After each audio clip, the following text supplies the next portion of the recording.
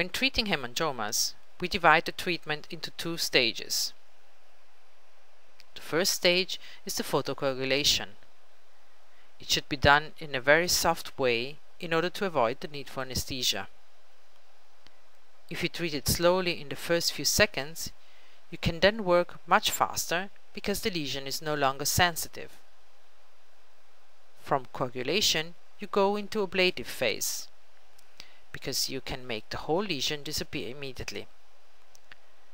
The laser is a vascular laser and has a good coagulative action.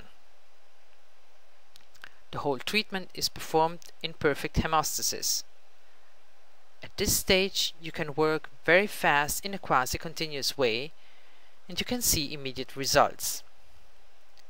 Sometimes we can combine this treatment with a skin cooling system in order to reduce pain.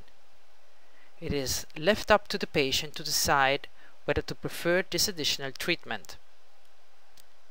It is very important to choose the right spot size that must be decided case by case in order to avoid burning, skin damage, and/or bleeding.